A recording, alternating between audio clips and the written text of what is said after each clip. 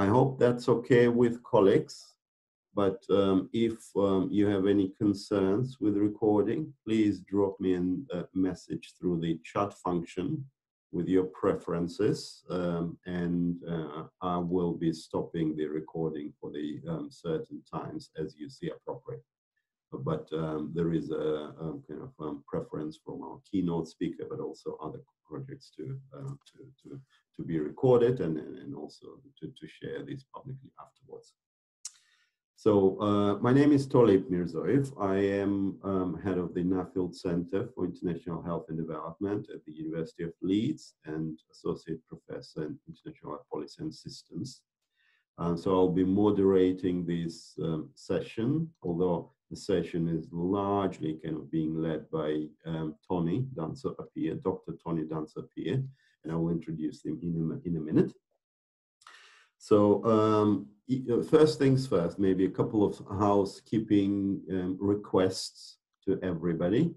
If you can keep your microphones unmuted for the duration of the presentation, that would be much appreciated, largely because there is usually echo kind of going through and that affects the sound quality. And similarly, if you find the sound or the video breaking off, then sometimes it helps to turn your webcam off. And I will be turning my webcam off when the presentation starts. I would also request you to hold on to your questions and comments. I think there is a preference from the presenter to either pause at different parts of the session, and I know that Tony's presentations are very interactive, so please hold on with excitement for the specific times when he will be posing questions, but if possible also just keep noting your questions and comments till the end of the presentation, and then towards the end, just type them up in the chat function, and then I will kind of summarize and will pose them to Tony. So I will be kind of carrying this function. I hope that's okay, but if there are any concerns, as always, do drop me a line. So this is the second webinar in our series of kind of capacity strengthening events. So the first webinar was in earlier, several weeks ago, that provided a broad introduction to the whole concept of evidence synthesis and systematic reviews. And today's webinar will be very much zooming into the first specific step, i.e. developing the protocol, refining research questions, and identifying search criteria. And Tony will cover them in a bit more depth. So hopefully this kind of skill building session will be a bit more practical and will help you to get going with the next steps. As I mentioned earlier, we are recording this webinar, and the recording will be available to view afterwards. So we'll share that with colleagues. Without any further ado, what I would like to do now is to introduce briefly our keynote speaker. I think I've introduced that at the previous webinar, but just in case if you were not there, Dr. Tony Dancer-Appiah has 25 years of experience in evidence-based approaches, having conducted his first systematic review in 1996. Since then, he has been involved with evidence generation, translation, and promotion using various methods, tools, and techniques. Tony worked in Europe and is currently based at the University of Ghana. Here he set up the University of Ghana Center for Evidence Synthesis and Policy, which is a member of the Global Evidence Synthesis Initiative Network, and introduced systematic review into the university's teaching curriculum. He also developed evidence-based medicine curriculum for the Ghana College of Physicians and Surgeons residency program. Tony is currently involved in a number of international working groups for example, European cooperation in science and technology that works towards developing evidence-based research training program for clinical researchers in Europe, systematic review editors training and learning initiative for experienced authors, and guidelines international network for low-income countries. And has been serving as an advisor and consultant to the WHO for over 15 years in neglected tropical diseases. And he's also a mentor of the African Academy of Sciences, providing career pathway, policy engagement, and leadership development guidance for early career scientists. Dr. Danso Appiah has successfully supervised over 40 postgraduate students, and his current interests are in capacity building and evidence synthesis and translation to advance innovative, evidence-informed, demand-driven, policy-relevant, and contextualized research in low-income countries. So without any further ado, can I welcome to the virtual stage our keynote speaker, and please put your virtual and physical hands together to Dr. Tony Danso Appiah. So Tony, over to you. And I'm putting my virtual and the physical hands together. So please go ahead. Thank you so much, Tolib, for just a detailed introduction. Thanks so much. Sometimes I want to shy away from it, but sometimes there's also the need for people to know who you are, because in classes we know that sometimes if students don't know who their lecturer is, sometimes it takes a lot of convincing to let them maybe flow along with you. But if they know already that you know and they have some information about you, then you don't have to convince them anymore. So at least this is just to tell them that I've been involved in this area. Thank you so much. And that the pilot for this plane is an experienced one, and then it will land you safely. So please keep cool, don't panic. This is another day that we're doing continue with the systematic review webinar series. The topic for today, start to share my my screen, is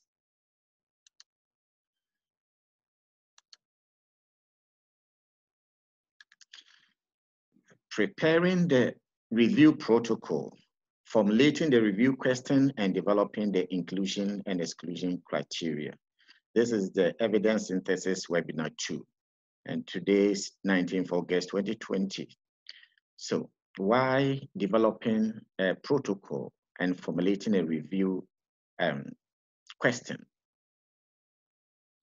Before then, we have to go back a little bit. At that time when we met, I sort of sensitized most of you who are not too familiar with evidence synthesis or systematic reviews, but I know that most of you have we have some experience, people in systematic reviewing.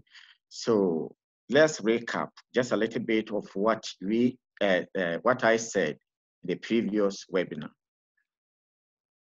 Systematic reviews evolved out of a need to ensure that decisions affecting people's lives can be informed by an up-to-date and complete understanding of research evidence.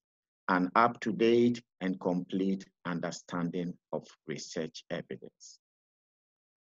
I showed you this favorite slide, but the part that I haven't included over here is when I defined the systematic review, and I said this is very important. That slide alone, if you can tell what is on it, it is enough to talk about what systematic review is and not. And that slide, I said, systematic review is a secondary research that attempts to collate all empirical evidence that meet pre-specified eligibility criteria and try to answer a specific research question. And it does that by what? Following an explicit, transparent, and reproducible methods. So it's methodical to what? Identify studies. And how do you identify studies? Through comprehensive search. And this is the next part that we're going to consider in the next session, webinar 3. And we have to information will be sent to you. I think we have competent people also around who would help with this.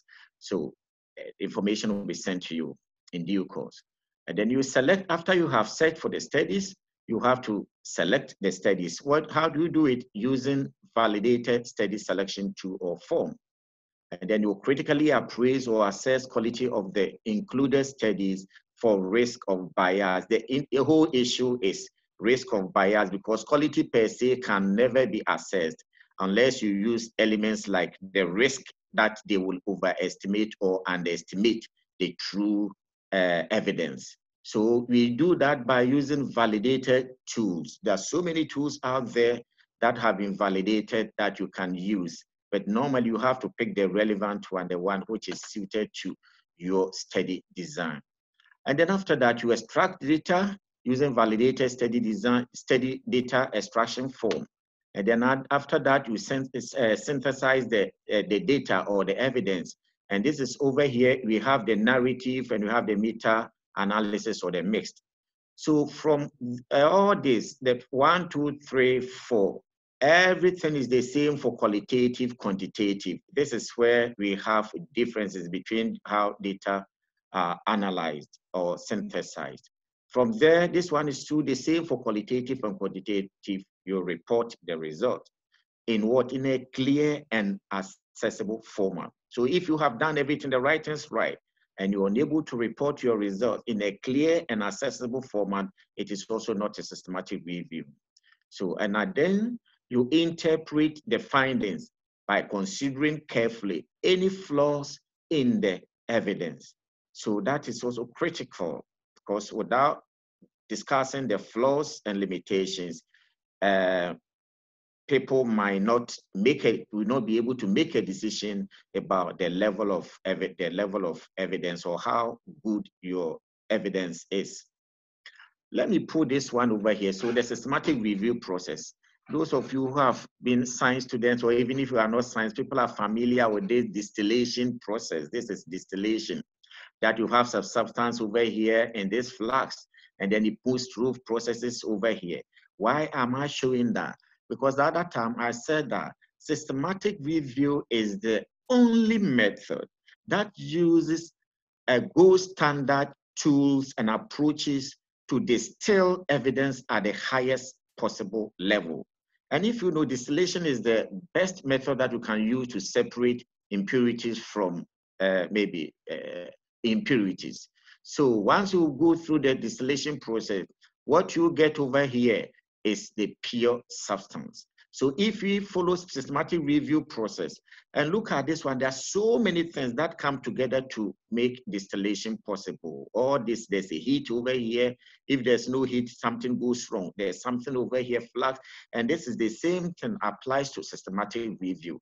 There are so many principles and decisions, judgments that you have to make. Your inability to make such judgments and decisions will influence the final results. So let's move on. Now, this systematic review has also been likened to this like a sieve. They have so many things. Like after systematic review is the process that you go through to sieve and then get the best out of that which you retrieve. You retrieve so much, but you have to sieve to get that which is relevant to the question that you're going to answer. So if you look at here, what authors do, this is what we all, those systematic reviewers and those who are going to do systematic review for the first time, this is the process you have to go through. You identify issues, the problem, and then now come out with a question. You formulate a question. Once you have that, you write a plan of how you're going to go about your research and which is the protocol. And that is what we are going to do today. So we're going to look at how to formulate the research question and how to write a protocol for your systematic review. The rest is what we're going to follow later on. But you have to search, and when you search, you retrieve so many studies and look at the sieve, depending on the mesh size. Sometimes it's so it's restrict that only few particles can filter through, and those that filter through based on your mesh size or is the one that is relevant to the question that you have, because you have really defined what you need over here on the basis of the question. So this one will come to you and you have to, the source has been really, the person who drew this was by Jessica Kaufman. It's a Cochrane Consumer and Communication Research Group who did this one, and it's very useful.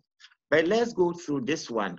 So one of the pioneers in systematic reviews, Cynthia Malraux, wrote something in BMJ Clinical Research in 1994. That was just the time that systematic reviews were emerging, were evolving.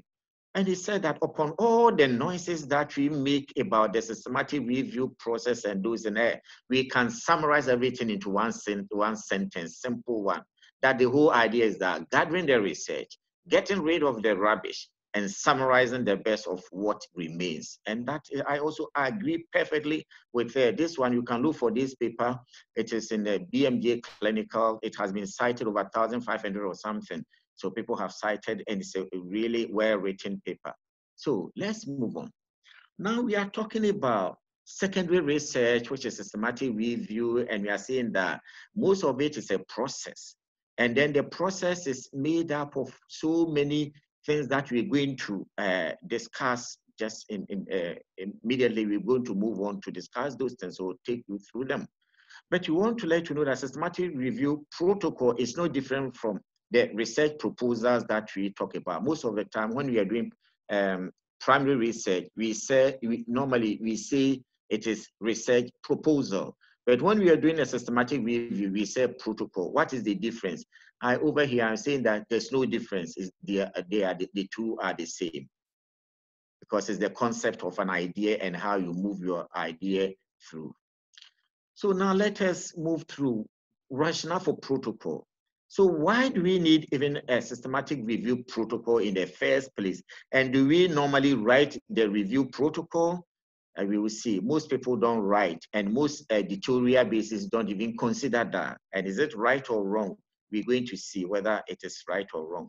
Well, as soon as you finish your systematic review, you send it to an editorial base. They will accept it, depending on how they assess the quality of it or how you have written it, and they'll publish it, sometimes without even requesting the systematic review protocol. But Cochrane, which started the whole evolution, thinks that protocol is very important, and most editorial bases like BMJ and then the systematic review journals, they accept the fact that if you want to write a systematic review, full systematic review for publication, you have to first publish your protocol. And why is it so? Preparing, because what? Preparing a systematic review is a complex undertaking, and it involves a lot of judgments and decisions. So don't take this one for granted, irrespective of the problem at hand. If your question is straightforward or complex, the systematic review process is complex, and it involves a lot of judgments and decisions. And these judgments and decisions are made by you, the author or the authors. And that's why if you get some of them wrong, you are going to get the systematic review wrong. So take particular note of this one, the judgments and decisions. There might not be something that you can assign a quantitative values. They are not quantitative in nature, they are just judgments.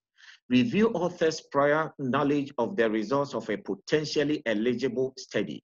They influence aspects of the review, including the definition of the review question, criteria for study eligibility, choice of comparisons to include in the analysis, the outcomes to be reported in the review. So if you are knowledge, you know some information about what you're going to do already. It's not to say that you don't have to know what you're going to do, but the kind of things that would influence your decisions and judgment if you have already opinion about something. And that is what we are talking about. Therefore, developing a review protocol minimizes the potential for bias. So normally, because this is normal, systematic review is a process, biases are our main problem that you have to take consider seriously when you're doing a systematic review. So what it does is that we try as much as possible to minimize bias in the judgment and decisions that we make during the systematic review process.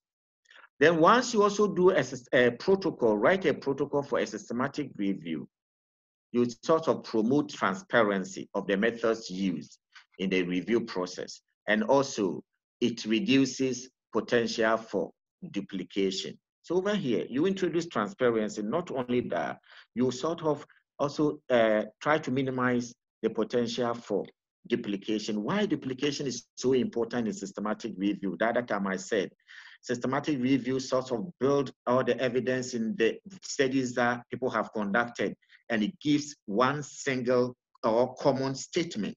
So when a systematic review is well conducted, you don't have to look at the evidence reported in primary studies. No, you have to fall on the evidence in the systematic review, because it has aggregated, has collated all the separate evidence from all the studies into a single statement. And that is why it is very important. And the idea is, once a systematic review has been done and another systematic review is done on the same topic, in most cases they will reach different conclusions. Which one do you now take? And that is why we are trying as much as possible to minimize duplication. And that is why PROSPRO, which is a database housed in the Center for Reviews and Dissemination in New York, is doing. So all those who are doing a systematic review, I encourage you, for some editorial basis, they will not require you to, they will not require your systematic review to be registered in PROSPRO before they accept it for publication. But most standard journals will require that you give them the PROSPRO registration number. So please, if you are developing a system or preparing a systematic review, visit PROSPRO and then Prospero, and then register your systematic review. It checks, it tries to minimize duplication. So if the study has been done by some group or somebody, then the flag will be made, and then it will tell you that somebody has written this systematic review, or it is ongoing, it is a process, so it can be accepted, which is the right thing to do.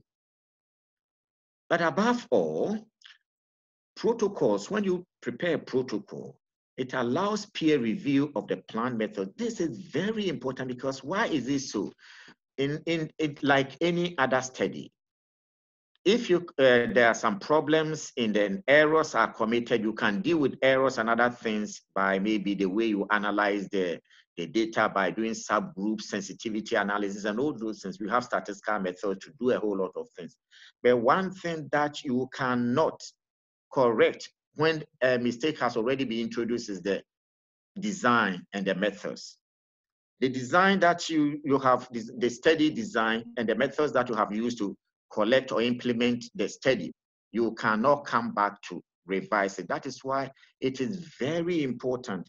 So peer reviewers look into your study design and look at the processes that you have outlined to now conduct your systematic review, and they can give you suggestions, they can give you comments as to whether it is good or not. So it is very important if you want to write a good systematic review, although sometimes it can be unfriendly at this level. But if you take it in good faith, it helps your own systematic review, because some of them will be critical. They will come out with questions that you need to answer before you do the full systematic review, because most of it is peer review. You can publish a systematic review protocol on its own. It can be accepted as a publication. So take that chance, opportunity to first let peer reviewers review to improve your methods for you, because at the end of it all, the study is yours. When somebody cites it and it's good, like the Cynthia Mauro paper I'm talking about, she's the author, but I might have gone through series of peer review, some of them uncomfortable, but at the end of it all, the final product is what we see, and this is what has been accredited to her. So take advantage of that and go through the peer review for your protocol.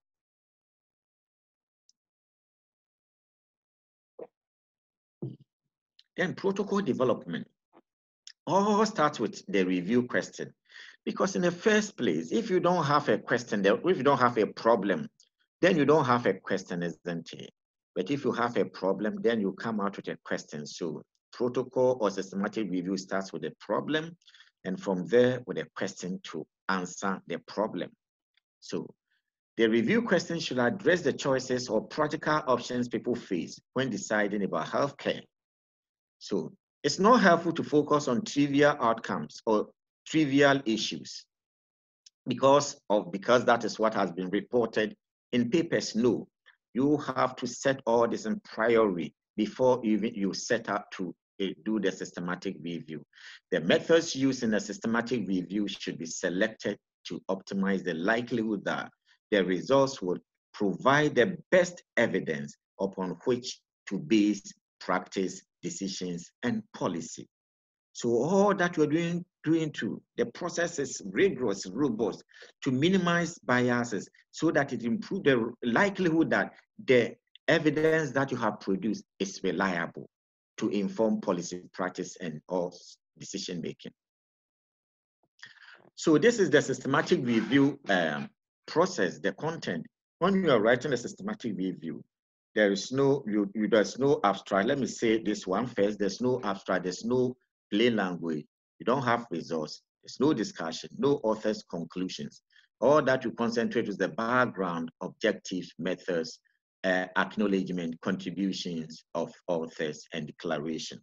Probably I have to switch over from here and then immediately come back to move you into the Cochrane review manager, which is the RevMan, to see how this thing has been outlined over there. It is very important that if authors who are writing systematic reviews, no matter which journal you're sending it to, if you follow those principles, it's very important. And at a point when in our journey, it will get to a time that you'll be introduced to the RevMan. Everybody is free. Everybody will be asked to download it and then, to use it. It's very helpful. So if you wouldn't mind, I'm going back to, or probably what I will do is that let me move on. I'll have some time to organize this within the same today to show you some of the examples that I want you people to know before we finish. So let's move on. I will come back to show you the RevMan and how it has been arranged.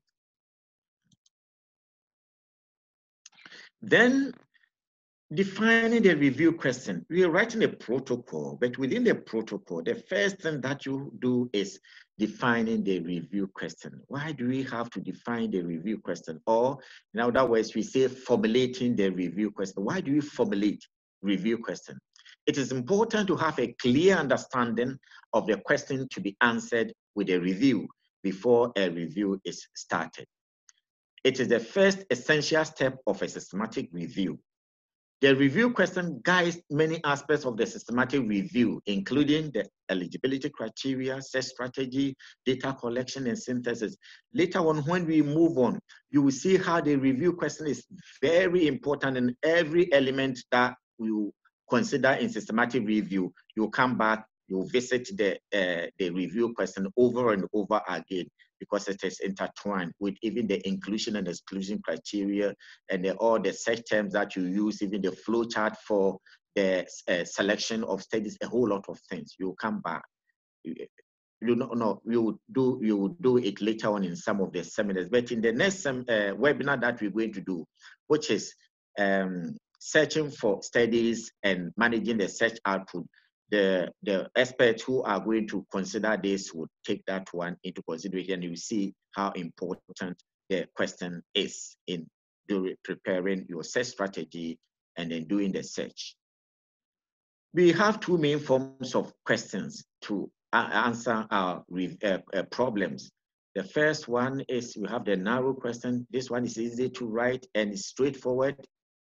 Sometimes you will need to do so many systematic reviews to get around the problem, because always you want to go through the straight one. So I suggest that for beginners, those who want to write a first systematic review, you have your questions should be straightforward, because the processes are the same. Processes, whether complex or narrow, the process of doing a systematic review is the same. So for you to save yourself the problems of those kind of complex issues in systematic review, I suggest that probably you go through the narrow questions, and then later on when you gain an experience, you do the broad. But if you are working in a group and you have expertise over the people who are content specialists, you can do the broad because they will guide. The broad tends to be comprehensive and generalizable, but because it's complex, it may miss subgroup effect. And that is why now most of the cases, I'm making a case that most people who are looking for evidence on the African continent or pertaining to African context, you have to make it sub-Saharan Africa or Africa. Because normally systematic reviews are global, and that is how it started, with few people with global mindset, because hypertension is everywhere. And if you do it, then they will lump all the studies together and give a global picture. But we know that the context and the dynamics and then situations are not the same. So and the fact that if you do that, well, the likelihood that you miss special or a specific or important subgroup effect is high. That is why I'm asking that now restrict it to the context and situation, so that if there's any subgroup effect, you would uncover it. So now let's, in a snapshot, the review question defines your destination. Yes, where you want to go. The other time I said something about what the former UN Secretary General Kofi Annan said, that life is full of choices, and to live is to choose. And to choose well is to know where you go in. Systematic review is the same. It's a journey that we are embarking, and for the examples that I showed, to be able to reach your destination, the right things have to be done, and you need all of them. So this is a question defines your destination, where you want to go. So if the question is not defined well, then you won't reach your destination, because with a sat nav, if you don't key in the right postcode, it will send you to you will get lost. But if you key in the right postcode, then it should send you to your destination, even though probably you driving, you don't know where it is. So the same thing with the review question is very, very important for the fact of that, on the basis of what I said earlier, that it guides most part of the systematic review. So the review protocol, so you are talking about the question and protocol.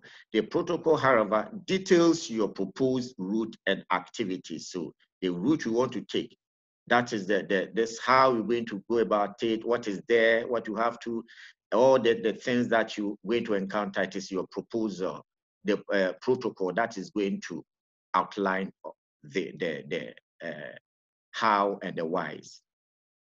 So you will continually consult the review question and protocol when you are doing a systematic review. Don't forget, anytime you will have to consult your review protocol and question. When you are doing the search, when you are doing the selection, anytime you have to be moving back and forth. And be aware that both review question and protocol may take longer than you think, especially if the review is complex. The protocol may take some time, and the review question, getting it right, will also take some time. So these are some of the practicalities that you have to know. It's not everything so straightforward as may be expected. So now the question. The first one is, when you formulating your question, we say ask an answerable question. Inability, why is this so? Because inability to ask a focused and precise clinical question, or any question, public health question, can be a major issue in the evidence generated. Why? Because the question leaves most aspect of the review. So if your question is not appropriate, when we're doing assessment of risk of bias, we'll talk about appropriateness, and then the how to answer the question, talk about them. And the question has to be appropriate. A good review question should be clear and must focus directly on the problems at hand. It should be answerable through literature search. So if you are dealing with a question that cannot be answered, please then don't do systematic review, because systematic reviews answer questions, specific questions. Ask yourself, is this a question about background knowledge or foreground question? These two are very important. So now let us move on. What do we mean by background knowledge questions? These are general questions about conditions illnesses, syndromes, and patterns of disease, and pathophysiology.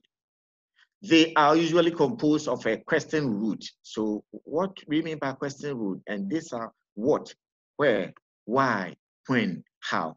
All these are question root, plus a verb, plus the condition or the conditional state. So if you want to write a background question, you have a question root. What happens? What does? Where? Why? Plus a verb, plus the condition as that you are interested or the problem. For example, this example that I'm giving for a background knowledge question. What is the risk of a repeat reaction to amoxicillin or cephalosporin in children with a history of a non-immediate reaction to amoxicillin? Sorry about amoxicillin. What is the typical clinical presentation of cervical cancer? So, look at it. The question root is what, but we can have some of them which are where, why. Why is this, but not that? Why, and then when. So we'll get, as we go, we would get example of so many of them later on as we do this, as we follow the systematic review journey. So, foreground questions. These are more often about issues of care. They query specialized and distinct knowledge needed for specific and relevant clinical decision making. So some of them, some questions are not that straightforward.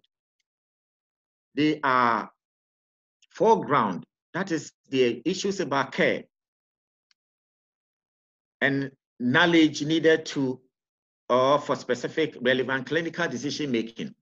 A well-formulated foreground question uses the PICOs, the PICO, or the PICO. The other time I mentioned the PICOs, but we're going to do talk a lot about the PICOs or the PICO, depending on which one we are using.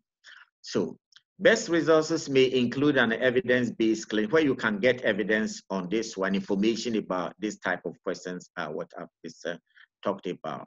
Pay attention to the questions component part, especially for foreground questions. And examples of foreground questions. 1, should neonates with possible late onset infection always have a lumbar puncture? Does continuous insulin infusion improve glycemic control and nutrition in hyperglycemic, very low birth weight children or infants? Should pre-medication be used for semi-urgent or elective intubation in unit? These are some of them. Look at it. They are talking about the condition. These are not the why, the question root, as we talked about here, the question root plus the verb plus the condition. But these are what we would talk about. This is the knowledge about the care and about what you need to do to make a decision. So these are examples that have been given. Then how do we formulate the review question? What are the elements that we need to consider? The elements to consider: 1, the population, the patient, or even what the other names which we can. And then we also have to consider the intervention. We also have to consider the comparator or the control, the comparison. And then we have to consider outcome and then the study. But while some of the studies might not be interventional, and therefore we don't have intervention, and then you might not have the comparison or control. If it's not a comparative study, almost every study will have a population and will have an outcome. So when you are defining your study, and if you're using the PICOs, and you come here and you don't have this over here, intervention, and just don't write, you say no intervention, over here, no comparator, but the outcomes you have to state and the study design, unless it is explicitly stated, and if it is a Cochrane review. But if it's a Cochrane review, all this one have to be present, because the other time I said, Cochrane reviews investigate interventions, normally comparative interventions. So it will look at intervention A versus intervention B. So normally you have the intervention, you have the control, and almost all of them are comparative studies. Nowadays, some other methods are evolving, but normally Cochrane reviews are randomized control trials with the one receiving intervention, another one receiving the control or placebo. And that is what led to the PICO. The Cochrane does not include S over here, study design, which is the study type, because by default, all Cochrane studies are randomized controlled trials, so we don't. And that is the first and foremost of even selecting a study for inclusion in a Cochrane review. So now we're going to take one by one. If you're defining your population, or if you're defining your question, why is the population so important? And then when we are assessing the risk of bias and then the validity, you will find that we have two forms of validities. I'm not going to talk about them now. It's very interesting. When you get there, you will know. But this one is the validity that talks, this is the all about the PICOs, or the question and the inclusion and exclusion criteria are about external validity. That is generalizability. They're not part of the internal validity, no, but aspect about whether you can extrapolate your findings to the source population. And that is why you need this one. Are you dealing with the right people, and then the intervention, and then the outcome? And that is what we're going to look out for. So let's take the population.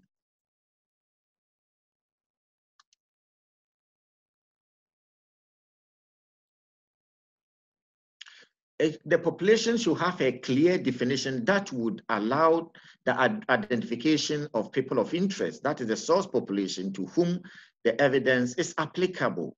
So when you are doing a study, you can't include every study. So you have to now define the population, that my population will be maybe children under 5 who have got malaria and we are going to talk about all of them. It should be succinctly defined.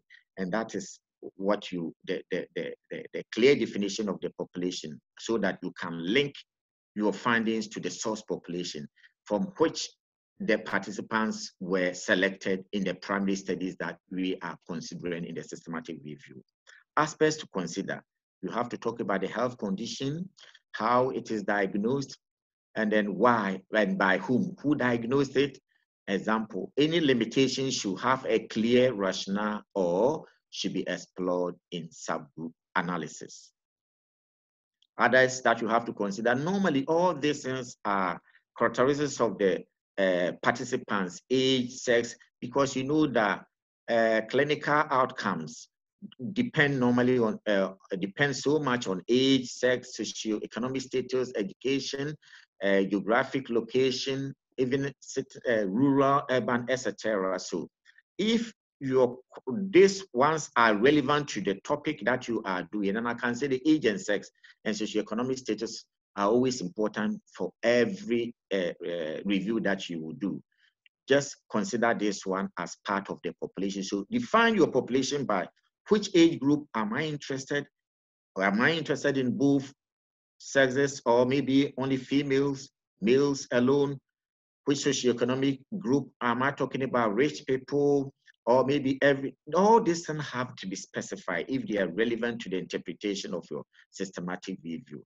But if you an ability to be able to come out with all these things, writing them down, I'll show how you write them down, would help you to understand your topic or your question better. So it is very important.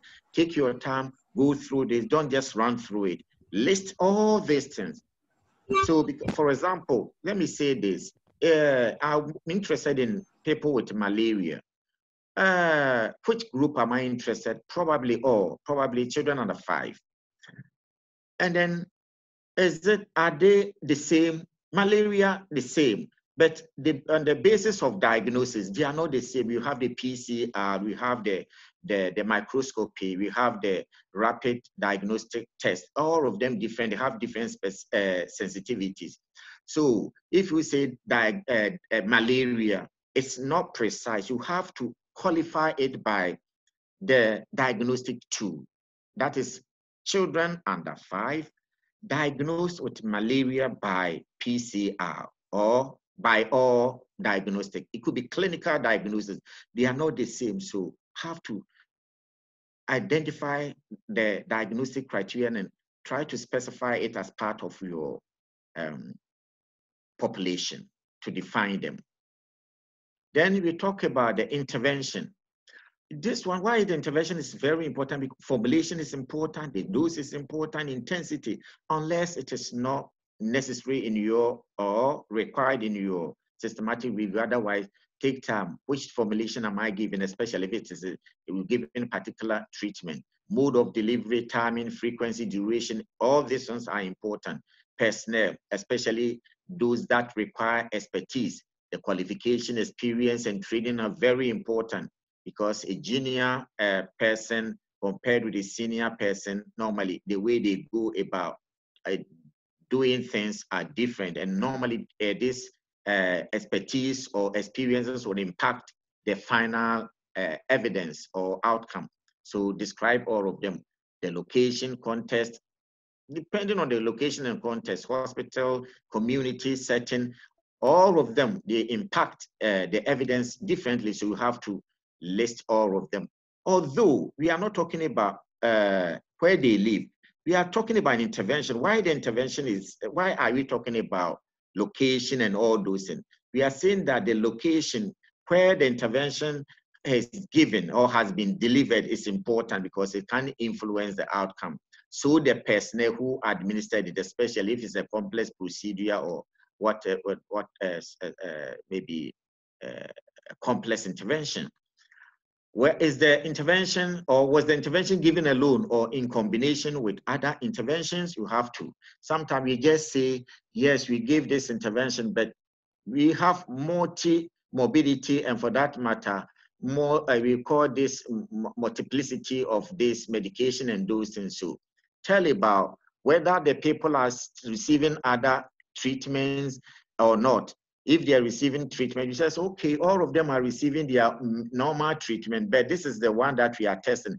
Try to specify so that people will know whether the findings that you are getting is as a result of something else, but not the intervention that you are giving. So specify whether given alone or in combination, and you have to, this is very important, and you have to list all of them and define before you move on. Any limitations should have a clear rationale, or to include and explore in subgroup analysis. It's very important. At a point, subgroup analysis is important, but your ability to explore differences by looking at this, the clinical characteristics on the basis of the PICOs is very important. And that is what makes difference between systematic reviewers. Two people may get their systematic reviews published in the same paper, but one may be well written, one will give reliable evidence, one may not. All of them are based on the judgment and decisions that you make. And these are some of the judgment and decisions that I told you about beforehand, that the systematic review is a process which is made up of complex decisions and judgment. These are some of the complex decisions and judgment. Some people may overlook this, and other people will take their time to go through this. Which of them do you think would end up getting a reliable evidence? The one who has taken his time to explore all the characteristics that would matter or would affect interpretation. I think the one who takes time to do that would end up at the end come out with reliable evidence. And if the evidence is not reliable, would, on the basis of what he or she has explored, would be able to tell that this is this because of this and this and that. So it is very important, because probably the formulation given, the route of administration, that is what was leading to the differences observed. Intervention continue. I've talked about context already, and these are some of the availability, accessibility. People would think that availability is not part of intervention. If it's not available, it can influence outcomes. So equipment use, experience, all these things. So please take note, the slides will come to you. So why are we considering all these things when talking about intervention? Because intervention, you should have considered only this, formulation, dose, and that. But we say intervention, the effect of intervention goes beyond the formulation dosage to include all these points that we have listed over here. So when you're doing your systematic review, please don't rush. Take your time to identify all these things, define them, and before you move on, because your question is going to guide most aspects of the systematic review. Then let's talk about outcomes. I've jumped comparators or control. Why? Because whatever happens, you do for the intervention, you do the same thing for the control, except the control, whatever. So if you mention the name of control, that is it. If you want to consider the dosage formulation, you also consider the same thing for the control. The dosage intensity, you do the same thing for the control. So that is why I've left it out, because the same thing, it will be a repetition. So for the outcome, identifying meaningful outcome, you've talked about that, the one sought by professionals, policymakers. Normally, that is why when you're writing a systematic review, most of what I've taught my students is that you have to look for a topical issue. If your systematic review is not in demand, the question, people are not asking you questions about that, then probably you have to stop, because you just publish it, but it will not be used. You have to now look out for topical issues, questions that people are demanding, the question demanding answers for. Those are the ones that you have to look. So please spend some time, look for very important or relevant topics before you write a systematic review. And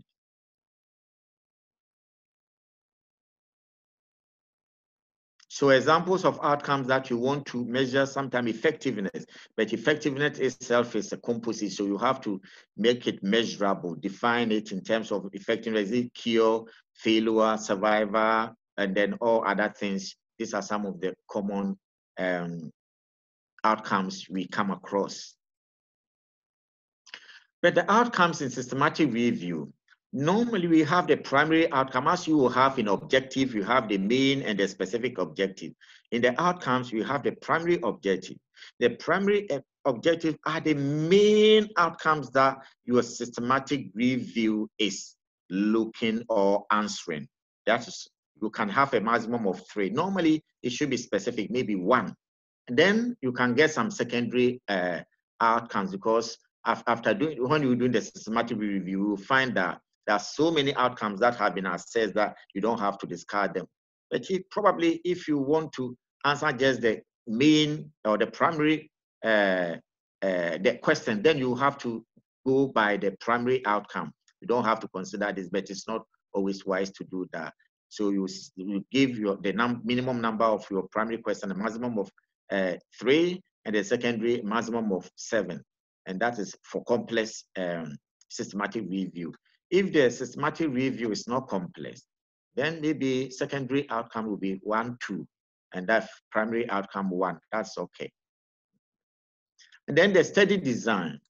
Which study design are we interested in? We know all the study design. I have a slide on the study design normally used in epidemiology, but not this time. Probably if there's an opportunity, and then I'll see where it fits, and we'll revisit the study designs and why some of the important and the issues that you have to consider when you using any of them: cross-sectional study, case control, cohort, randomized control, and now systematic review and meta-analysis, and then qualitative studies. These are the study designs. So when we go back to the PICOs, we've sort of now defined all of them: PICOS study, and that is the study that we've just talked about. These are the common study designs that we come across. But now, a lot of studies are emerging from other areas that are not really in the domain of epidemiology, that will use different study designs that you will have to adapt. So normally systematic review, if you're a good systematic reviewer, you don't struggle to do any systematic review because it's a procedural, it's a methodical, you follow the methods. But there are some areas or aspects that you have to adapt, and that these are critical. So you have to make the decision as to whether you want to adapt or not. Otherwise, everything is the same. So let me give you an example of example of a question that we were looking for. I gave you an example of the foreground and then the background questions. And then, but now let's look at, as we have talked about the formulation of the question, let's look at this one. A lot of people are waiting, so that's why it is interrupting me so much. I have to admit so many of them. I think it comes here first, so and I just coming. I don't know where they're coming from, but I'm just admitting them and keep on coming without stopping. So sorry about that when you see this kind of distractions, because probably Tolib, if you are there and you can help me with that, because a lot of them are waiting and they keep on coming, so many of them. Yeah, don't worry, Tony. I'm admitting them, so you concentrate. Okay, they come, they pop up and they block what I'm doing over here. So don't worry, please go ahead. Yeah. Okay, thank you. So what is the impact of prevention of mother to a child transmission of existing interventions to improve early infant diagnosis of HIV on the prevalence of HIV in children under 5 years in Africa? This is somebody's question. So do you see anything wrong with the question? Probably yes, probably no. Sorry about it. Probably yes, probably no. But after we sat down to use the PICOs, this one is no detailed PICOs, because the detailed PICOs will be so detailed. You have to write everything. Just the simple PICOs. We said that this one is population of interest is children under 5 years. And then the intervention of interest is PMTCT, which is the prevention of mother to child. And then other, we say early, and then existing interventions. These are the interventions of interest. We have a comparator over here. No, so there's no comparator intervention. And then all those who did not receive the intervention, this will be our comparator. And over here, the outcome is what? HIV prevalence. You want to look at what the prevalence is or the outcome of HIV in this. And the study design has not been stated over here, because you won't find a study design over here. But if you probe, then if you have to answer the study, then you have to write something, then you prove it and say that, oh, it has not been mentioned as part of the title, but we are interested in randomized controlled trials. So this is a simple, but we have detail. You have to list all of them on the basis of what we have talked under: population, intervention, comparator, HIV, the outcome, and then randomized controlled trial. So after doing this one, not just simple way of formulating the question. This question, long question, changed from what it is over here initially to the formulated title, like impact of PMTCT on the prevalence of HIV in children under 5 in Africa. This is not part, we just add this one to a systematic review of randomized controlled trials. So this is where formulated, but this was just a run through. But if you sit down to consider, sometimes I'll suggest this: when you are doing a systematic review, you should go, it is back and forth. So you visit your type over and over again, something that you think you have done well over. You come back and you find out, oh, something is there that initially you didn't see. And then when you take into consideration, you have to revise and reword or something, revise and move on. So this is not a straightforward, way of writing this question. It is back and forth. You may go back and forth until you get the right question before you move on. And when you move on, then it's going to direct the rest of the systematic review. Another question: what is the effect of psychosocial stress on pregnancy and neonatal outcomes in low and middle income countries? This one, I'm just saying the PICOs, pregnant women and neonates. Over here, we talk about pregnancy, but over here, pregnant women and neonates, psychosocial. These are some of the simple way of doing or formulating or defining the elements in your question. And there's another one over here. Does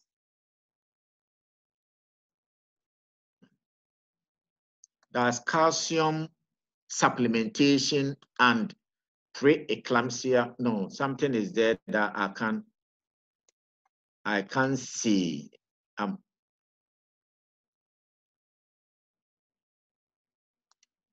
Okay, I hope you can see mine over here. I'm not an expert, so something is blocking over here, but I see there's calcium supplementation. Okay, if you can see, let's go through it. What is the source, the population of interest? Pregnant women. How were this diagnosed by elevated, because you are talking about, is it eclampsia or pre-eclampsia? diagnosed by elevated BP, and then we define the BP as 140 systolic and then 90 diastolic millimeters of mercury, with either proteinuria or evidence of end organ damage after 20 weeks of gestation. This is not, you can't see this one in the title, but if you want to now use the population to define things, you see how detailed the population has been defined by using the PICOs. Otherwise, looking at the title alone, you miss a lot of information about your population and the characteristics that make the population. And then look at the intervention. We're talking about, over here, we only talk about calcium supplementation, but look at what we're interested in over here. Calcium supplementation, we are interested in pharmacologic, not dietary. So you would exclude dietary supplementation. And let me tell you this one before we go to inclusion and exclusion criteria. And this did the same thing. What we are talking about, well, this is what you use for the inclusion and exclusion criteria. Under each topic, if you are talking about the population, that is where you look out for the things that you exclude and then talk about them. So if you're interested about pregnant women, don't say that then non-pregnant women will be excluded. No, right? This is it's so obvious, isn't it, that you included pregnant women, so women not pregnant will be excluded. Or if you say I'm going to include children, we say the obvious, oh, then adults will be excluded. No, you have to look at something else that will make scientifically intuitive. So over here, the reason over here dietary calcium supplementation will be excluded is not because we are giving calcium, so we are excluding something which is not calcium, but they are because of the formulation and the one of interest you have to specify. So when you are writing under the intervention, that is where you have to state the type of interventions that you're going to exclude.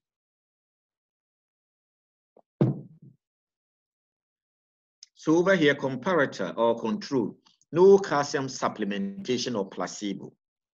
So that is what we are interested in, those who did not receive calcium supplementation or placebo.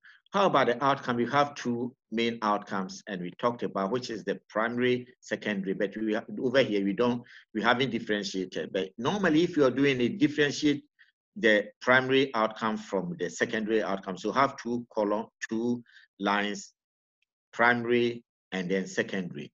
For mothers, incidence of preeclampsia, onset of preeclampsia, severity, they are not all part of the title, but these are some of the things that you'll be interested in as outcome. And because you are dealing with pregnant women, sometimes you may deal with the pregnant woman alone. If you are not interested in the babies, you may report on the outcomes in the pregnant women alone. But normally, most of the systematic review that have investigated pregnant women will also look at the effect. If there's some effect on the mother, then we also have to think that there will be effect on the children, unless you are not interested in them. So you have to look at the babies, proportion of small for gestational age, low birth weight, perinatal death, stillbirth, and all other things that we can think of on the basis of the effect of eclampsia or pre-eclampsia on the baby, as has been identified by literature. So coming out with the best outcomes means that you have to read the literature. And normally what I say is that when you're reading the outcome, just read where you have the outcome, read about 10 of them.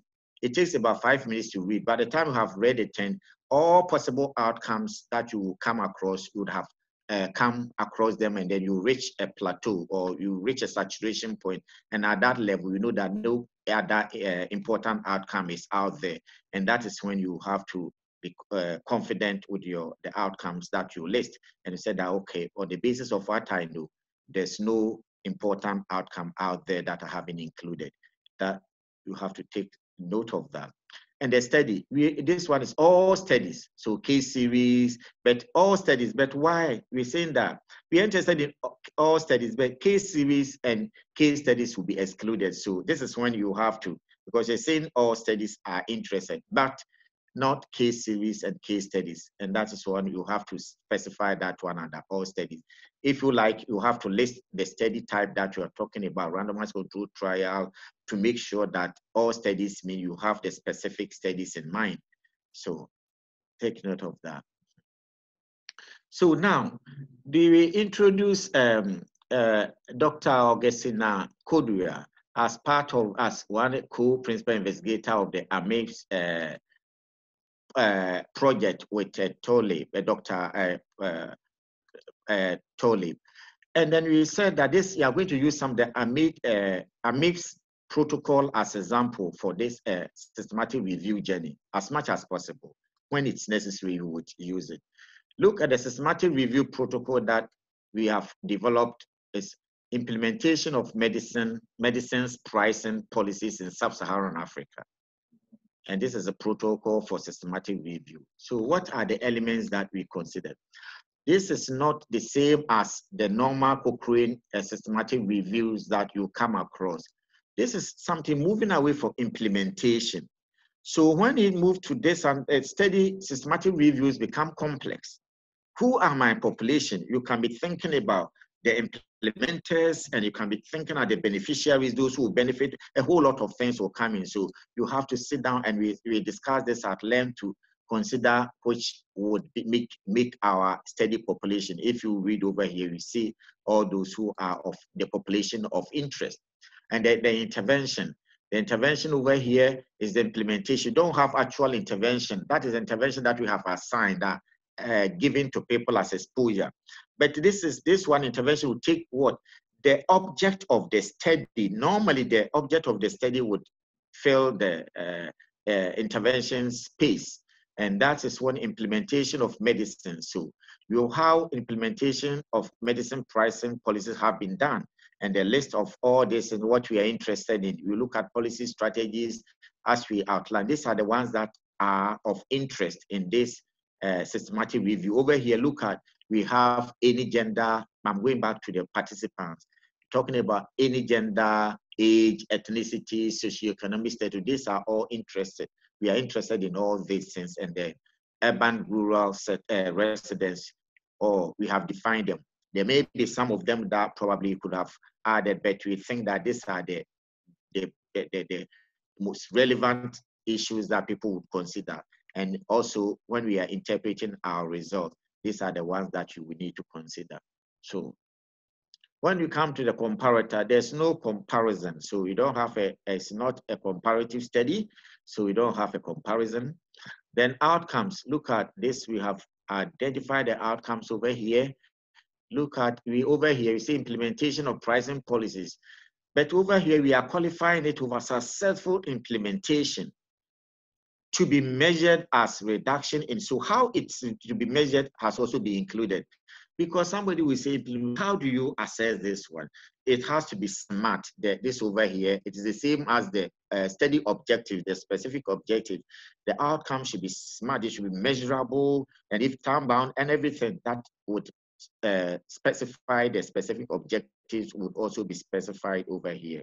And then even the context is in sub-Saharan African context over here. Although you can also repeat this one also here in the participants. So, and the study design, we've talked about that. So this is the first phase of it, and then I think we are done with the protocol. So the protocol sort of help you for people to peer review the study for flaws and the likelihood that biases would be introduced in the systematic review process and all sorts of kind. And it is a very important document that will guide the review. So if you have it anytime you visit the protocol, and after you have finalized the protocol, and in the course of doing the systematic review, things change. You have to come back and then visit the protocol and state the protocol. That protocol will specify that this is what should be done, or this is what we're going to do. But after going through the systematic review process, we identify that this and this and that. It's not, some time ago, systematic reviewers, editors were so strict that if you do something like that, they would say the systematic review has been compromised. But nowadays, if you would write everything well, describe what you did, it is you've made it transparent, and yes, it is acceptable. So sometimes you can revise some sections of the systematic reviews on the basis of new evidence or what you have found, but report everything, don't hide anything. But you don't overdo it. If you overdo it, it means that you didn't take time to plan your protocol, your systematic review, and therefore that one will really compromise your study. Or this year, what I'm going to do next will be to show you how review protocols are, some of examples of review protocols, published review protocols, and maybe one or two, and then show you the published systematic review, how that section about writing the review inclusion and exclusion criteria are written. So let me tell you this, what we are doing over here, participants, and these are the inclusion and exclusion criteria. The inclusion and exclusion criteria go hand in hand with the title. You can't separate the two, because as you're defining the title or formulating the question, you also describing your participants, the intervention, the comparator and outcome as would have been defined by the PICOs that you're going to use. So this is what I have for the protocol, and then formulating the question, and I'll show you examples. So Tolib, over here, do you think we need to give maybe 5 minutes break or something for them, and then we all should continue? Okay, yeah, that's fine. Well, thank you very much, Tony. First things first, big round, put your virtual and physical hands together for Tony. Brilliant presentation, fantastic. So as suggested, let's take maybe 5 minutes of maybe comfort break, some kind of reflection, conceptualization break.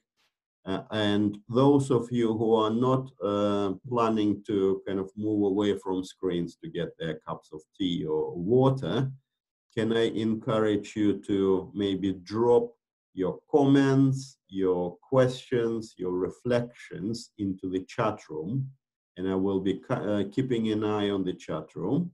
And in about 5-6 minutes, we will reconvene, being ready with comments, questions, and reflections.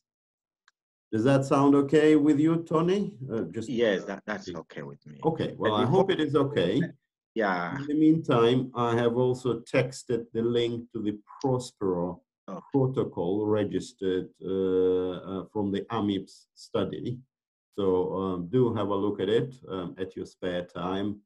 And then we'll reconvene in about 5 minutes. Okay. So thank you, and thank you. See you in about 5. Thank you.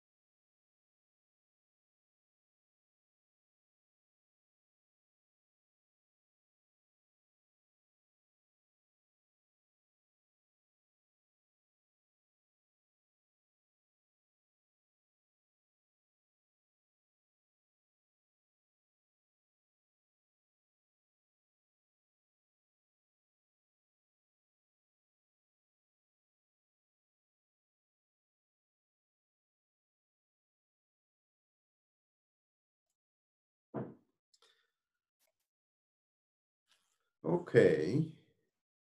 So we are about 5 minutes in our break, and we said that we'll reconvene in about 5. So hopefully people had enough time to top up their tea cups and sort of arrive back. There is a person called Florence Shibidu who is trying to connect, and she has been kind of trying to connect for the last half an hour, on and off. I don't know if colleagues know her, and if so, please, would you mind just dropping her an email saying that I think there may be something wrong with the connection, because we keep admitting her to the seminar, but she doesn't seem to be able to connect through to the session. And that's what Tony was reflecting earlier. Okay, well, can I welcome everybody back at this point? I'm just keeping an eye on the chat function. I don't see any questions, comments, or reflections. And just to recap, Tony has kind of provided a really in-depth and practical overview of the protocol for the systematic reviews, what it entails, and specifically highlighted the considerations in developing good questions for the review, as well as kind of search criteria and inclusion kind of parameters, and zoomed into the specific elements of the search parameters, such as the PCO elements. Okay, so with that in mind, can I open this up for any comments, questions, reflections? You can either raise your hand virtually and unmute yourselves and speak, or indeed drop the issues, questions, comments, reflections through the chat function. Yeah. Before then, Lord, can I excuse you? I wanted to just show example, just a snapshot of what, so that people can now feel what it is, what a protocol is, and just going through not what has been published, so that at least those who are not familiar. Okay. Yes. Okay. So, well, do you want to take maybe some time doing that? And I think earlier you also mentioned that you wanted to showcase the RefMan as well. So if you want to take time to do that, and that will give colleagues a bit of time to get their thoughts together and formulate their questions. And thank you to Florence. I just saw your text saying you had a bad network challenge. Yes, the papers will be available afterwards. Just and apologies for not being able to kind of connect you properly. Back to you, Tony. Over to you. Okay, thank you, Tony. Let me share my screen. This is first the Cochrane.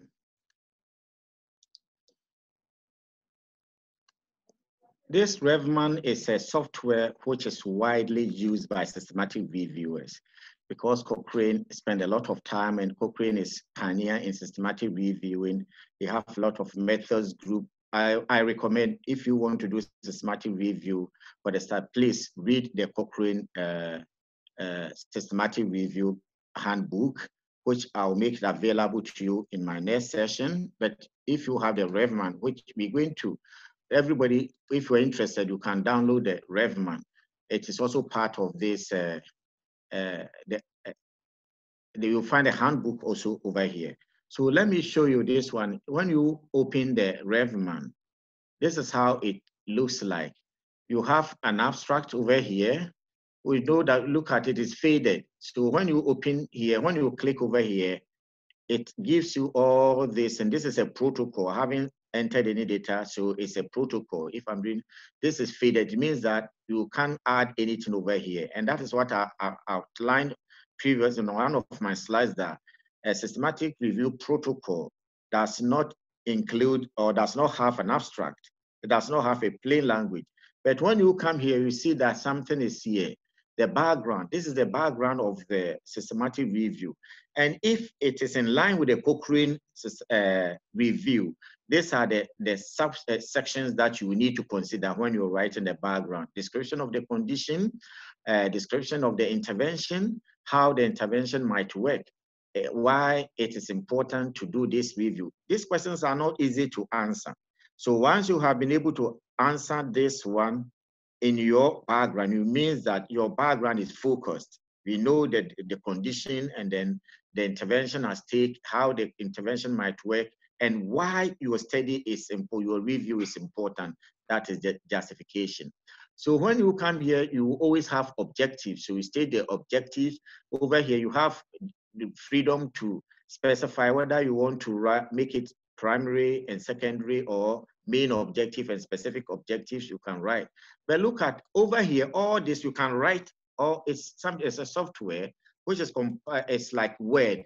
You can write everything over here in this space, in the RevMan space. So you can do that, and later on you can copy and paste in Word, and maybe if you want to submit, you just follow this principles of the editorial formatting and submit. But you can write, you can edit, you have all the functions over there. Later on, probably we'll talk about that, but not for today. Today, I only want to show you the outline, the skeleton of the protocol, the kind of things that you will need to consider when you write the protocol. So when you come to the methods, look at it. On the slide I gave, I just made it methods. But when you expand, the method has a lot of things. The method section has a lot of things to consider. Criteria for considering studies for this review. You have to talk type of studies. This is what comes first, because this is Cochrane. Cochrane studies is the most important, because Cochrane reviews assemble randomized controlled trial. So over here, all that you state is a randomized controlled trial. If not, it doesn't even it cannot be a Cochrane review. So take note of that. And then the type of participants or the population of interest or the patients, this is what we are talking about. And that is why I'm saying I'm going to show you how you write. These are the skeleton, the subheadings, but I'm going to give you examples of how this have been written so that when you are writing, you have a feel of, because look at theory is different from doing it. Sometimes you give a nice lecture and you think that people will go back and be able to do it, but they are unable, something small. But if I show you how to write it, you will see how fast it will be for you to go about writing a systematic review.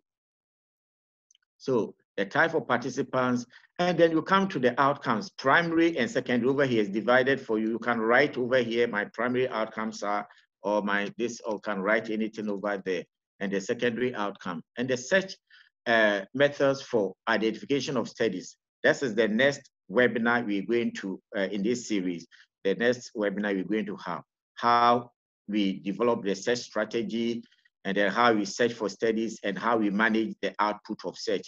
And that communication will be sent. So every information will be given you. It is very interesting. The search is most of the things that a lot of people, new things that people are going to learn.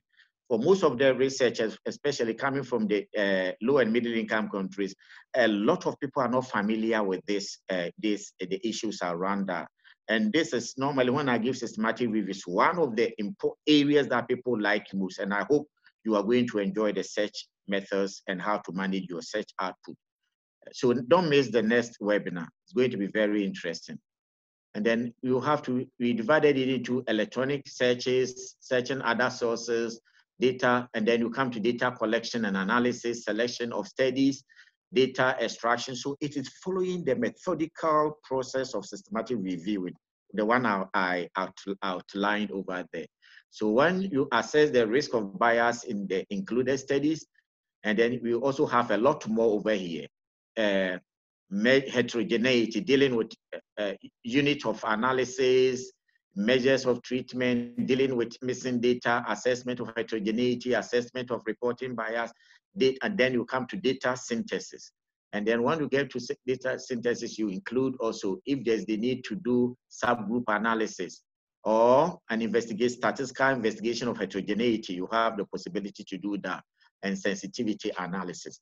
This is over here, the last bit of it is in the domain of the meta-analysis. That is the quantitative part of systematic review. As I the other time talked about, we have the qualitative and you have the quantitative.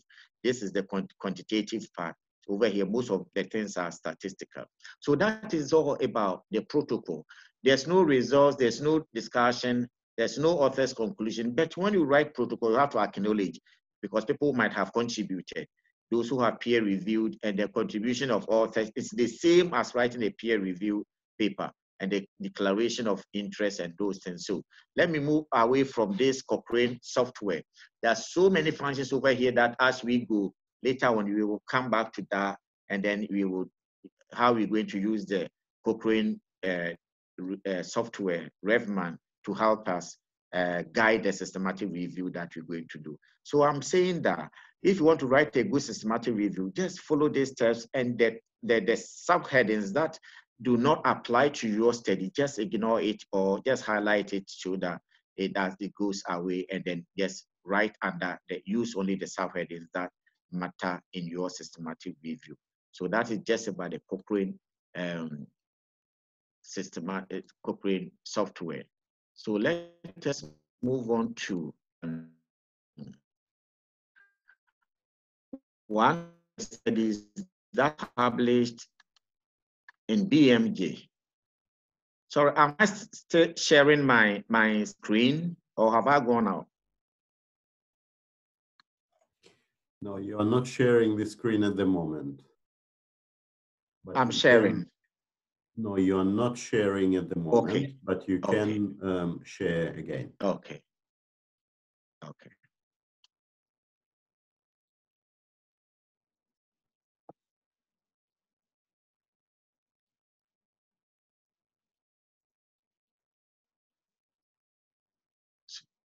Am I sharing now? Yes.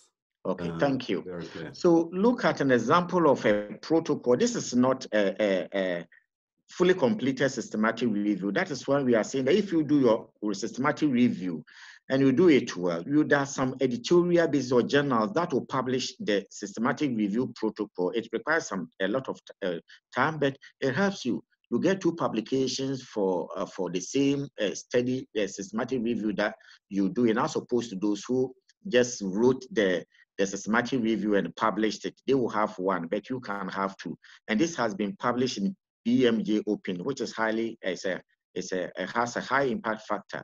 So look at hypertension prevalence, incidence, and risk factors among children and adolescents in Africa, a systematic review and meta-analysis protocol. We are not going to consider anything, but this is this one, BMJ accept abstracts. So look at it. But even any of the protocols, you can write your abstract except the results, because the results is what you don't have. So over here, do you have results? No. Over here has reported the methods and analysis. That is the plan, how your methods section is going to look like, and the analysis for what software, the processes, the process that you're going to consider, the assumptions. Everybody will be reported over here as it in the part of the protocol. And over here, ethics and dissemination, but we see over here we don't have we don't have results. Look at something that I'm talking about. This is the trial registration number. So you see the CLD, this Prospero is what we are talking about. Prospero is housed at the Center for Reviews and Dissemination, which is CLD. And then when you register, it gives you a number. So this person registered it over there before proceeding to publishing or sending it for publication in BMJ.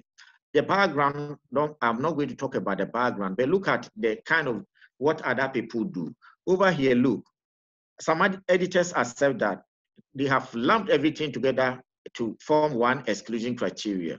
And then over here, they have put everything one together to form the inclusion criteria. It is okay to do that. I'm just want to show you the differences so that don't say that always you have to just talk about the population separate, talk about this. If that you do that, it helps you a lot because it helps you to uncover most of the things that will help you in your interpretation and if questions arise. But this one, look at the criteria for considering studies for the review. This inclusion criteria, so it lists everything and then it lists everything under exclusion criteria, and that is okay. And immediately we move to the search for studies. So this is all that I want to show you about criteria for considering the study. So look at the review question. This review of studies published in this, you can add something, but it doesn't matter. Let's move on to another study that I want to share. Now we move on to another protocol. This one also has been published. The first one by BMJ Open, this one by the Campbell collaboration. They also have a database that publishes protocol, deworming and adjuvant interventions for improving the developmental health and well-being of children in low and middle-income countries, a systematic review and network meta-analysis. Look at another thing that we are going to see over here, network meta-analysis. When we do network meta-analysis, when we get to the synthesis of data, when we get to the quantitative aspect of it, the meta-analysis, we will also talk about network meta-analysis and how to go about it. But look at it. The title is really long, but it's important. It has been formulated using the PICOs. So all the PICOs elements, the important PICOs elements are there. So, but some journals will restrict. They will force you to now trim this one down to cut the number of words and then make it something concise. But this one, they allow that. Look at this, a protocol published. So you can use it for any publications that you have. The background is there. And then look at this one to look at how it has been talked about. The burden of disease, it follows the Cochrane. Pharmacologic interventions follow the Cochrane way of preparing systematic review, how the intervention might work, as we saw from the Cochrane side. Now, let us go to look at some complex and proposed logic models. So you are not limited to, if you think that a conceptual framework can help your systematic review, please do it.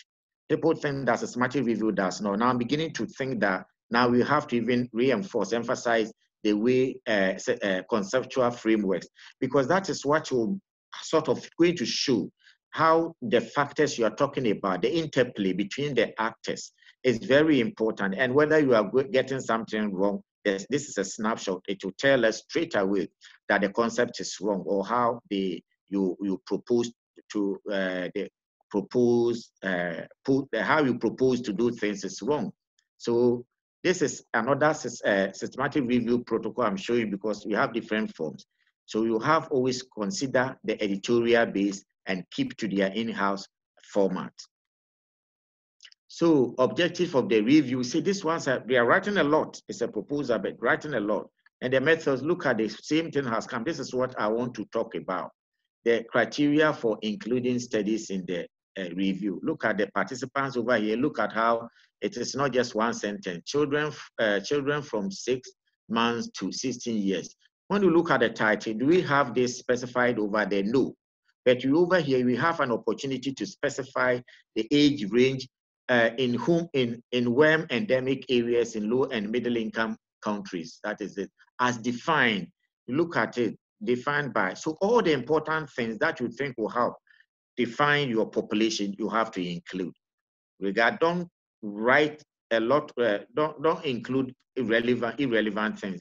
Include relevant, but sometimes you can have one paragraph which is a bit quite a number of words, but which if they are used, it's all the things you are mentioning are useful, it's still okay.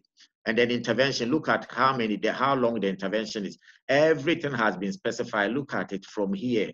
I'm just showing you how detailed your description of the intervention can. And the paper is here. Probably when I finish, I can send it to you. So it's sometimes straightforward, some of them not straightforward. And this review is not straightforward because Campbell reviews are not straightforward. Comparisons, look at it, also a lot of them. And then outcome, you have the primary outcome and you have the secondary outcome.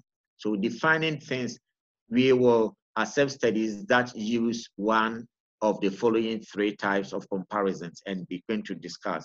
I'll send it to you and the later one if you are interested.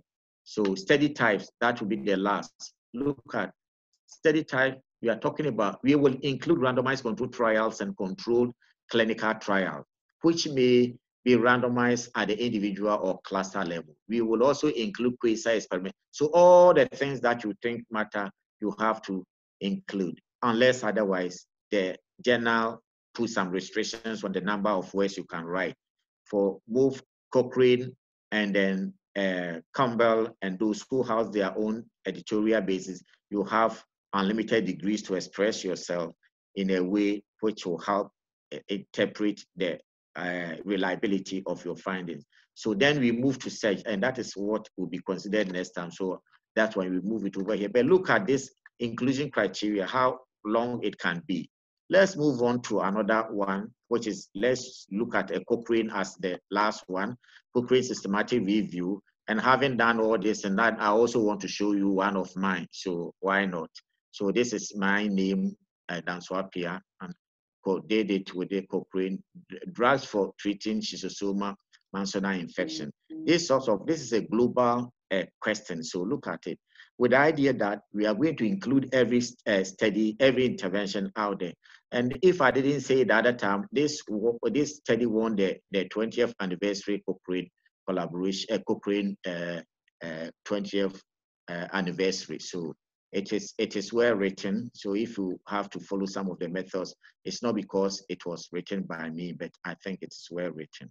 So you look at it, and then now let's look at the Cochrane abstract. It can be overly long. Look at it, the background from here. It sort of summarizes all the important things that people, policymakers who do not have time to go through the whole paper to also have information about. So this is plain language. I think my time is overly, I've spent a lot of time, but I think this is necessary. That is why I want to do this one. Next week, we move into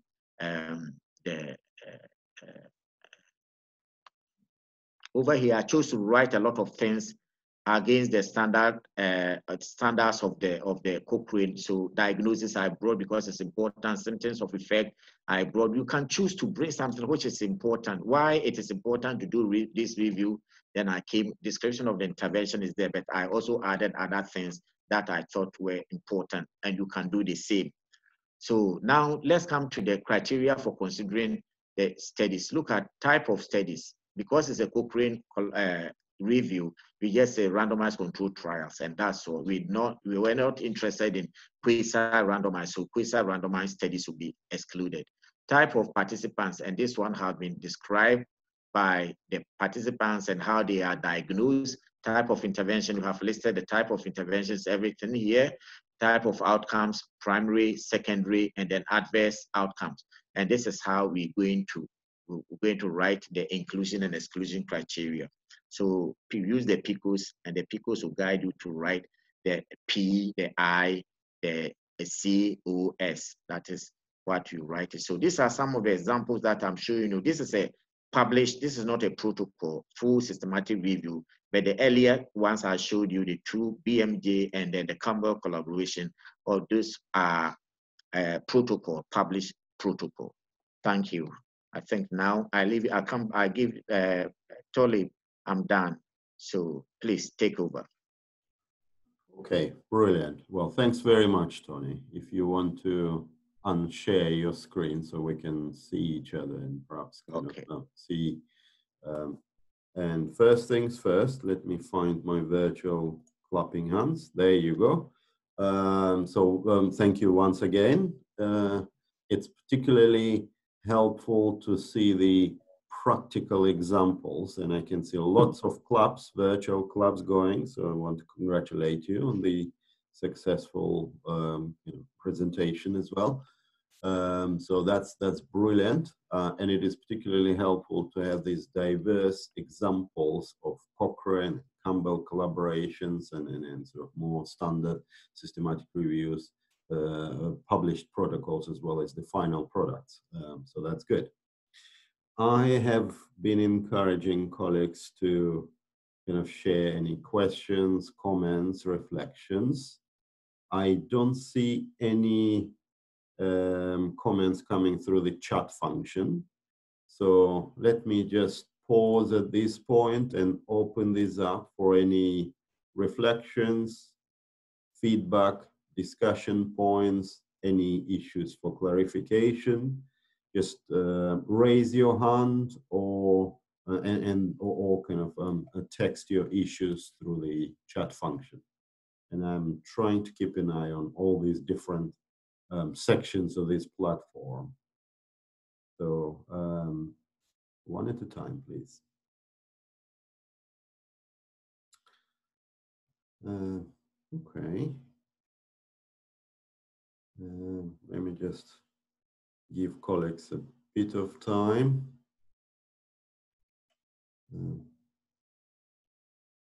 Tony, are you still connected? I think you may have disappeared for a second. I don't know if that's the connection issue. Well, hopefully you are connected. But let me so the floor is open for any comments, questions, reflections. And it's good to see that kind of continuity of this webinar series. So the first was on very much introductory overview of what evidence synthesis and good systematic reviews are about. So this is about the protocol, the search criteria. And then the next, I think Tony has already kind of highlighted, that would be zooming into the search strategies. Okay, any comments, questions, reflections?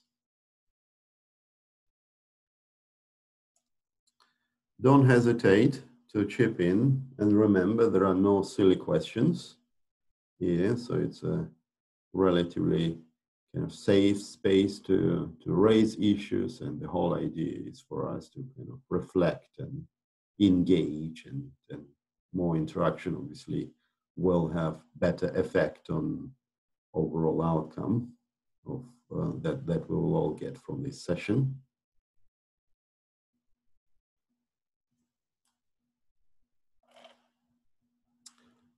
All right. Can't see any questions. I think Tony dropped momentarily, but he's rejoining now. So welcome back, Tony.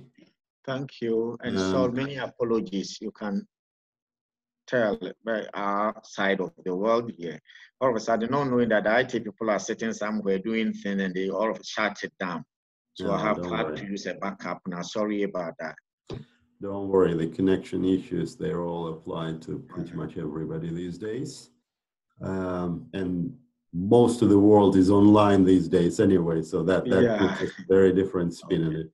Well, I haven't missed any questions yet. Okay, so there is Natalie just texted. Thank you for the informative session. Great to see the mechanics of the protocol production. So brilliant. So it's more of a comment rather than question. So fantastic.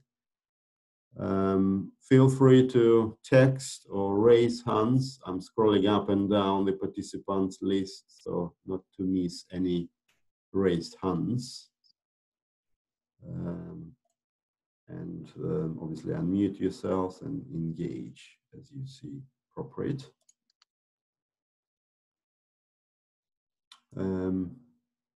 And it's particularly helpful to see the ongoing kind of examples, such as the AMIBS project that we're, well, many of us are involved in various roles, where we haven't gone all the way through to the whole process, but we are kind of halfway through the, well, now it's what the full text screening completed and then kind of launching into the data extraction. So there are thanks from Liviana as well. So nice in-depth presentation. So thanks are coming your way, Tony. Yeah, thank you. And from Chi, from Hanoi University of Public Health. So also thanking for the presentation. Fantastic. Brilliant. Well, no questions. I think usually when I kind of present something, no questions mean two things. Either everything is perfectly clear and all the issues have been adequately addressed, or everything is so unclear that you're not sure where to start. And I'm sure we're in the former category of everything is very clear and well covered. Okay, so there is a point from Moji. Thank you for the presentation. And the question is, can PICOs be used for the background and foreground review question? I think, sorry, let me not answer this and to you, Tony. Yes, emoji, you know that the slide I showed that one of them is suited to the PICOs and one of them is not. So I'm sending you the background, and this is a small assignment I want to give you now to, when do you get the slides, quickly check that one and then let's see. So I should have answered, but you see, this was an interactive work that we are doing. And then I stated it clearly on the slide where I mentioned the PICOs, the PICO, and the PICO. That one of them, the foreground or background, one of them is suited to that. Look at it, and if you don't have an answer, get back to me. And why I'm saying that is that I'm closely linked with Moji because she's the one from the African Academy of Sciences that we're working closely together. So Moji, this is a sort of a small assignment for you. But those who also want answers, please, this is what makes us interactive so that you just also check the notes that I have given you. And if you have further questions, please send it to Dr. Tolib and then he will share it with us. Yeah, fantastic, brilliant. It doesn't always have to go through me, so very happy for, well, as long as you feel comfortable, Tony, for your kind of email maybe to be shared, and then for all the questions to come to you. But in the meantime, there are thanks from Anna and Temi from Leeds and University of Lagos, respectively. So that's good. Okay. Any other questions, reflections? I don't want to drag it longer than it's needed, but at the same time, I don't want to shortchange the colleagues and kind of rush through this. Okay, so thanks from Irene Ajipong as well. So that's good. Clear presentation. So she's reinforcing the thanks and the message. Fantastic. Okay. Well, hopefully that was a useful kind of session. Certainly a reminder to those who have gone through similar exercises before of the kind of importance of the protocol and the importance of kind of having that almost methods manual, methods handbook for the whole thing quite clear in the beginning before you get going with the rest of the systematic reviews. The specific examples are always useful to put this in perspective and kind of equip colleagues with something concrete and tangible to kind of use almost as a resource base. So as a minimum, we will obviously share the recording. We will, I think we to share the presentation as well. And I'm just looking at you, Tony, in particular. Just correct me if I'm going in the wrong direction. No, with all the we will share. You will share. And the links and examples to all the various papers and the repositories that you were highlighting throughout. I think some of them are in the presentation, but some of them are as standalone documents. And with any further questions, please do engage directly with Tony or through me or through the individual projects, I think through Augustina, as well through AMIPS, and then perhaps me and others within the response project too. Okay, well, I don't see any further questions. And thanks again from Florence. Great to see you connected at last, Florence. You're on and off for about 40 minutes continuously, so sorry about the connection speed.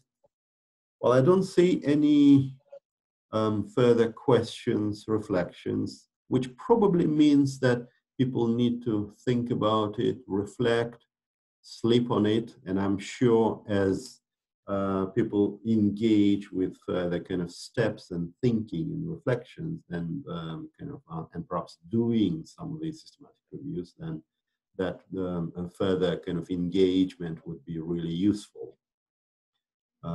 So that's, and then in the meantime, there is also thanks from Christopher, who is emphasizing that it's hopefully will enhance the urban and regional planning research. So that's fantastic. Okay, so I think that's pretty much as far as we could have gone at this point. Can I maybe check with you, Tony, if there are any final kind of comments, remarks, any reminders, maybe hints, tips, pointers that you would like to highlight before we kind of outline the next steps and close the session?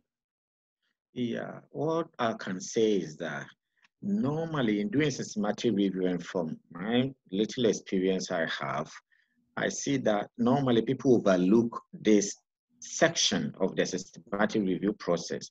They just write a topic and then inclusion and exclusion criteria.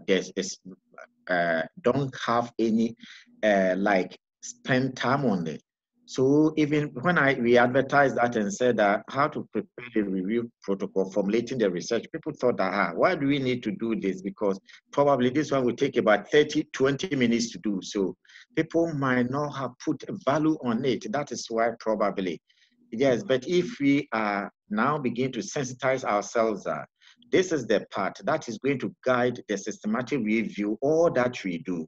Then later on, people would so appreciate that. So I'm happy with those people who attended, but I'm thinking that some people did not attend because they thought that this is straightforward, something that maybe 10 minutes would be done, because many people don't. They put it as part of the systematic review without even highlighting the need for it.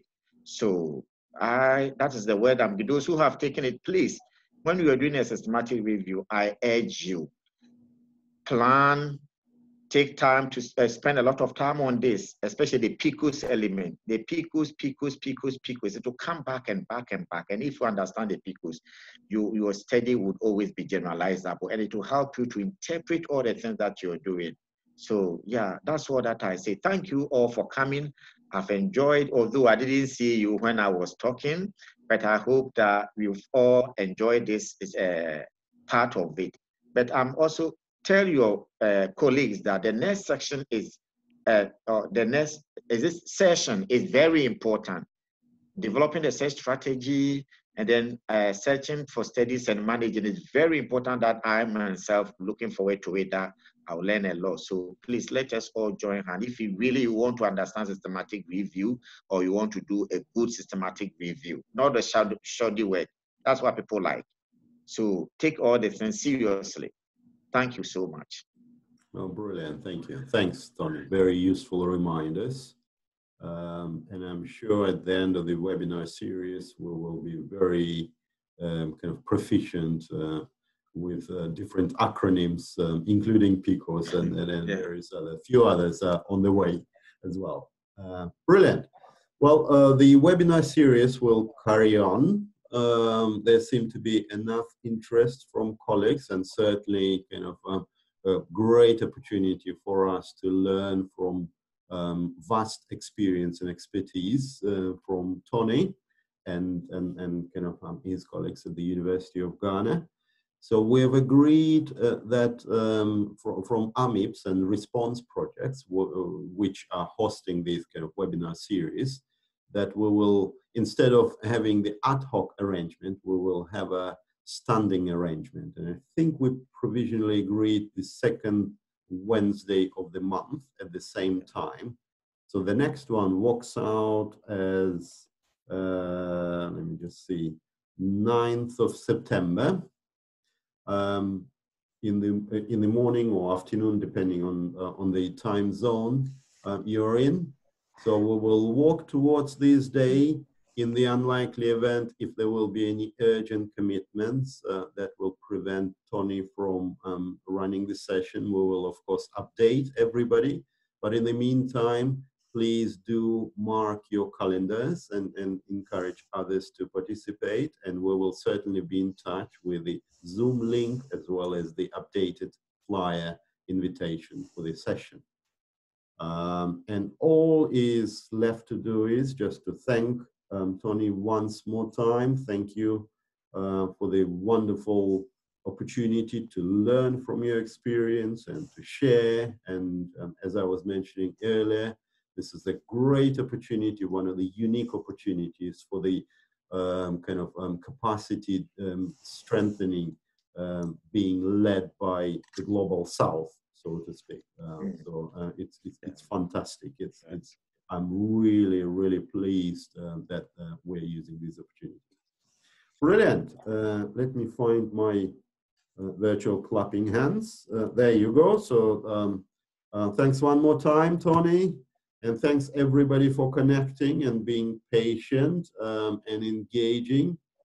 Fantastic and great to see everybody on board. Good luck with your next steps in the systematic reviews, and bye for now. Bye. Bye. Thanks, Tony. Bye. Thanks, Natalie. Bye. Bye bye.